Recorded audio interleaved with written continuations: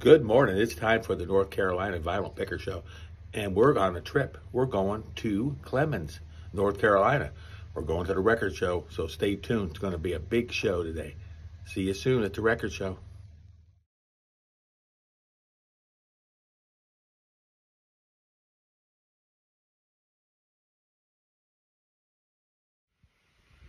Take 15. This is Art, and I'm the North Carolina Vinyl Picker, and I'm out in the woods, and I'm going to show you what I picked up this week. Yes.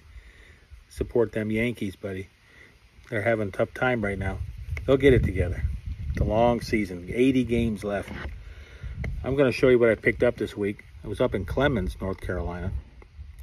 Met up with the Zonk man up there. I've been out morning, cutting grass all morning, edging, weed eating, doing all kinds of picker stuff, and I'm a little bit sweaty, but I'm going to get through this show. I'm going to tell you that right now.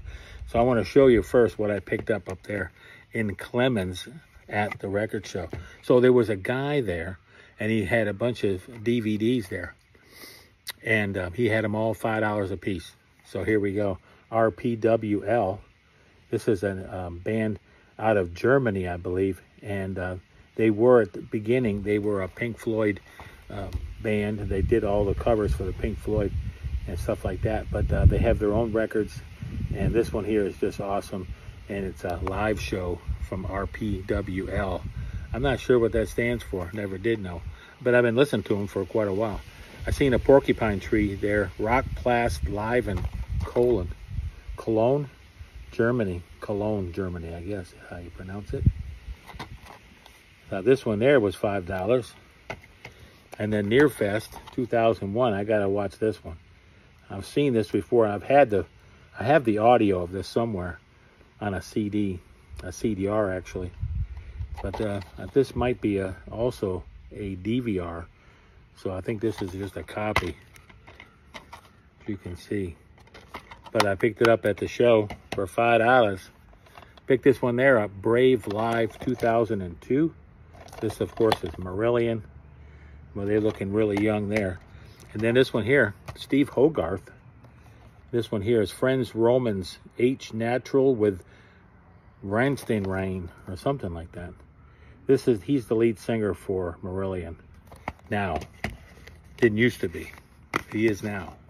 And he has been for, I don't know, 30 years. So you people that just listen to Fish, get over it, man. It's been a long time. So here we go. We're going to go ahead and show you the things that I picked up this week. I picked up at the record show, and I got Santana Amigos. This just about completes my Santana collection. I've been trying to get all these 80s Santana and late 70s releases. So I picked that one up there. Mike and the Mechanics, the first album. I like Mike.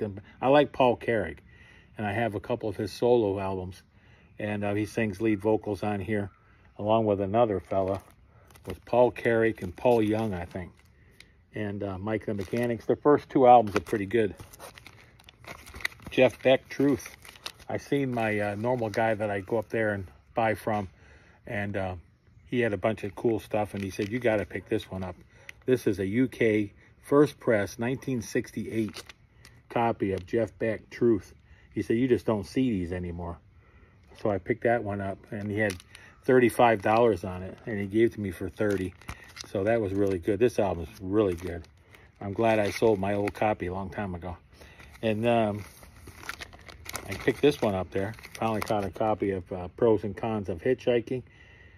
Yes, it's the censored one with the covered up butt shot. Yep, sure is. And finally found a good clean copy on the greenie of the first Black Sabbath album. I've been looking for that one. Brush Moving Pictures. This is a Friday Music, I believe.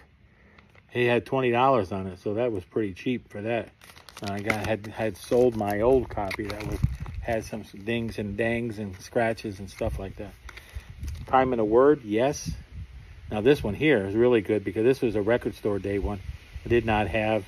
And the guy had, I think, $15 on this thing. He didn't know what he had. It was a record store day, German edition, classic, yes. And probably the find of the day. I'll put these down real quick. The find of the day. Oh, I'm outside. It's a little difficult.